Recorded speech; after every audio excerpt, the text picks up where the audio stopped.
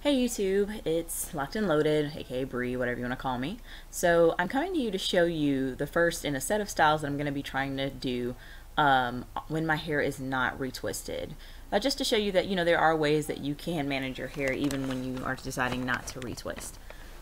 So with this particular style, the first thing I'm going to be doing is flat twisting the front. So stay tuned for that. I'm going to be sectioning off the front of my hair. And yeah, so I'm pretty much finished with that, and I'm just securing the rest of it out of the way, to the back of my head, just so you're not worried about mixing in hair or anything like that.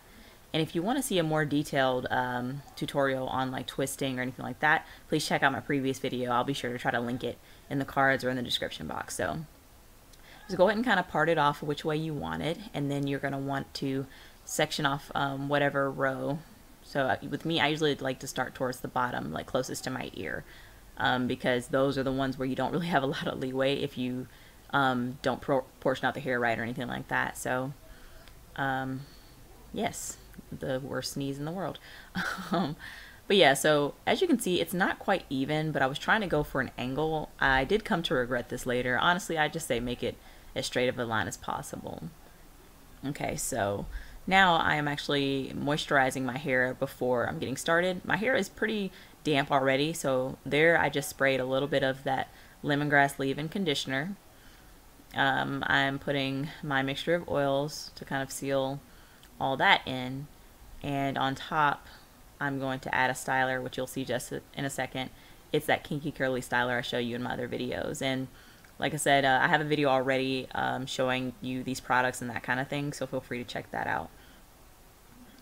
And right now I'm just moisturizing the hair, rubbing that all in. And guys, take a look at how much loose natural hair. Like I literally have like an afro at the roots, but whatever. That's, info for a different day.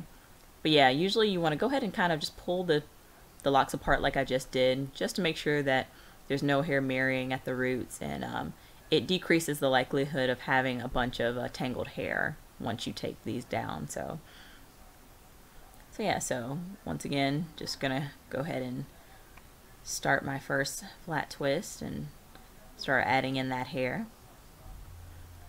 I really like flat twists when it comes to trying to manage your hair when you're not retwisting, just because it kind of dresses up the front but doesn't really require too much. And it may look like that I'm doing this kind of tight, but the key thing is to do it a little tight, because as soon as you put the rubber band on and release it, it's normally going to loosen a little bit, which you'll be able to tell. But honestly, if even with me doing it this way, it wasn't tight to the point where it hurt or anything like that. But just know that it will loosen up after you put your rubber band on and you kind of release the hair. Now I could have chosen just to go ahead and go all the way down to the ends, but that just really wasn't the look I was going for this time. So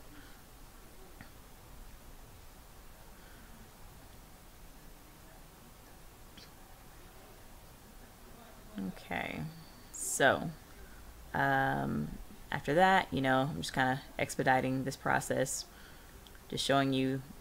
I'm just going through, continuing to, moisturize the hair before I twist. And that's the key thing with any style that you're going to do, especially if you're looking for more of a protective style.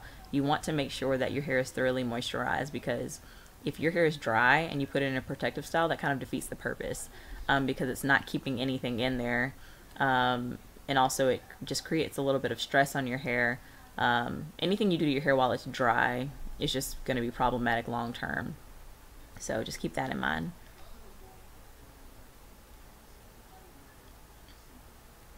Alright, and as you can see at this point, I've finished the one side, and they're all kind of going sort of in an angle towards that side of my head, and I'm just trying to measure out now how I want the other side to look.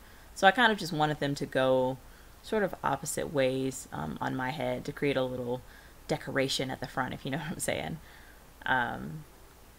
And yeah, so now you see me starting the hair on the opposite side. And that's another thing I love about flat twist. It really cuts down on styling time, because you're taking care of the front half, and you can do whatever to the back half that you choose. Not to mention that they really just don't take a long time to do in themselves, especially on locks. It's not like you're having to do a ton of detangling or anything. With me, I wasn't even retwisting, so it was just a really quick process. So, you know, that's kind of the plan. And actually, oh, never mind. Whoops. Looks like I was actually done with all of them. I thought that was like me starting it. Oopsie. But yeah, so I'm pretty much done with all of the flat twist. And you can see right there that my hair actually looks pretty good even just like that. I could choose to leave the back straight, but instead my plan was to actually two-strand twist the back just to create more of a protective style. So right there I'm just kind of giving you a better look at what it looks like in the front. But so yes, so what I'm doing now is I'm going to go ahead and section off the hair, just because that's the key to doing anything, especially if you have thick hair like mine. You want to go ahead and put the hair into sections when you're two-strand twisting it. For me, I put the locks up that are connected to those flat twists in their own section, just because I want to make sure that I do those the right way. And I always start from the very back of my head. That's just my preference. But because like I said, it's best to start near the edges because you have less leeway if you don't portion out enough hair. So I'm going to do that and come on back.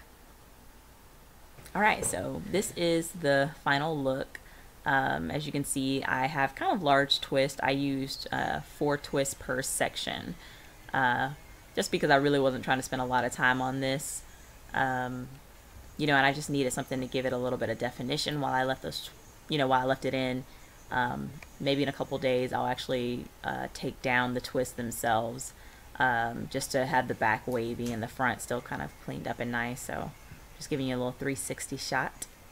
Sorry about the camera quality, guys. It's definitely something I'm going to be trying to work on around tax time.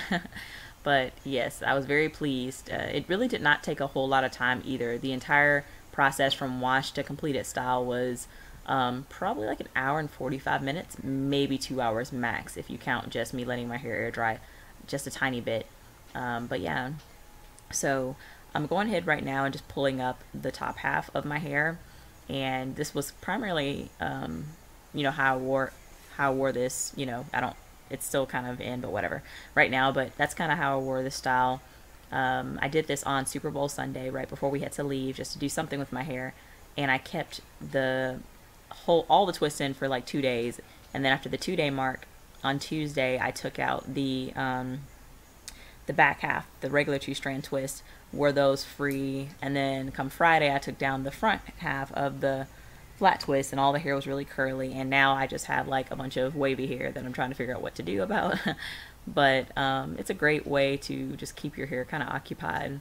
Pretty much the style just kind of took me through the week. But you know, I really appreciate you guys continually supporting me.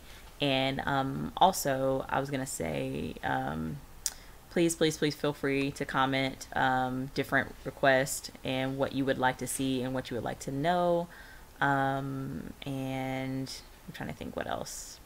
Oh, not to mention to go ahead, if you have not already, and subscribe. And yes, you know, look below in the description box for anything, and have a great one, guys. All right, bye.